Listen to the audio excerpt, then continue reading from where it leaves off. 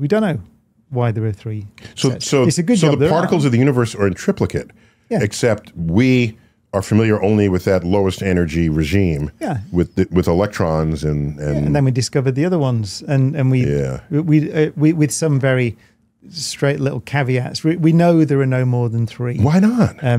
How do you know there are no more than three? Because it was so the caveats are very weak. But so at the LEP collider at CERN, throughout the 1980s, 1990s, that machine was it was built in the 80s. It was run through the 90s.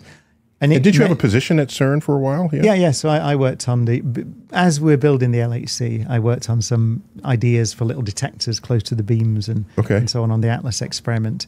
Before that, there was an electron-positron collider there called LEP, which was in the same tunnel.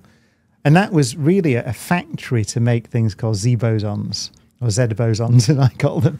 And they're to do with one of the forces of nature, the weak force.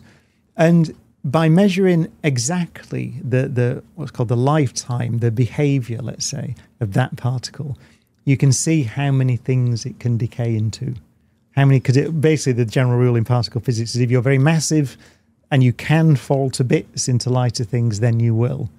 And the more chance there is, the more things you can fall to bits into, the more rapidly you fall to bits, right? Basically.